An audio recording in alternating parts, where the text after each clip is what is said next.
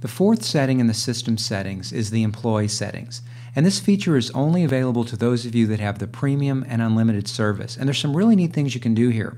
But let's start by clicking on the employee settings and it will load this page. Now the system asks for 5 pieces of information about your employee: their first name, last name, title, email address, and photograph. Again, when you upload their photo, you can crop it down here at the bottom. This is the photo that you uploaded, and the top one is ultimately what's going to show up on the coupon or flyer. Now what I want you to notice is the only time it's important to put a title in here for your employee is if you want your employee's information to show up on a coupon or a flyer. If you don't, there's no reason for this. The only time you want to put in their email address is if you want to inform the employee that a customer has written a testimonial, feedback, or a review.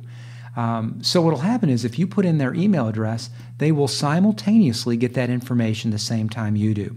And that's completely up to you. If you don't put the email in, you'll be the only one that's notified when that's the case.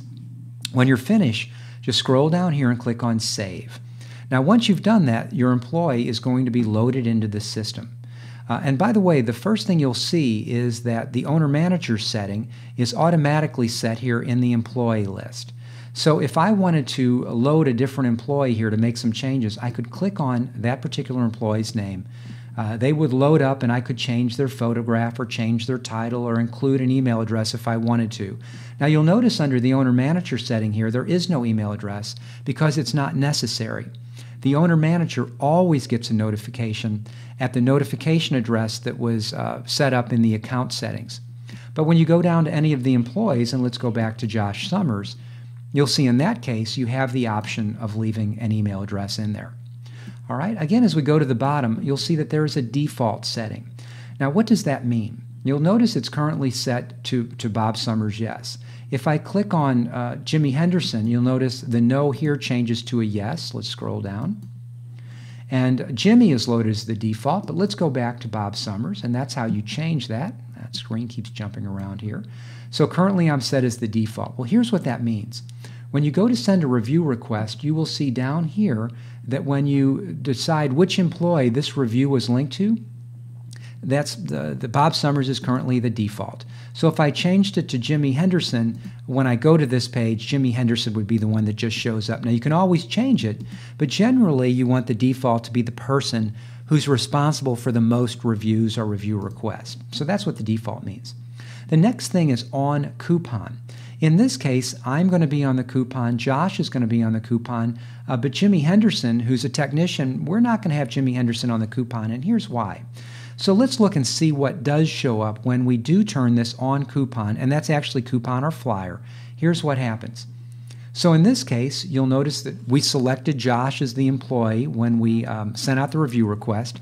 So his picture, name, and title, along with text that reads, "Please ask for me when you call or visit," is going to show up right here on the coupon or flyer.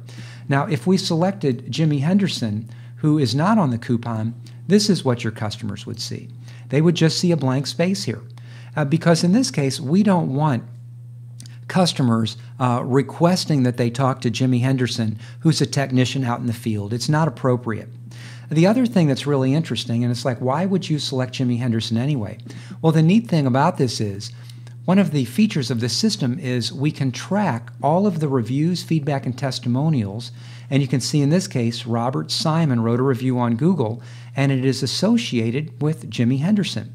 So in this case, we know that Jimmy Henderson had the interaction with the customer, and that when the customer wrote a review, it had to do with his interaction with Jimmy Henderson.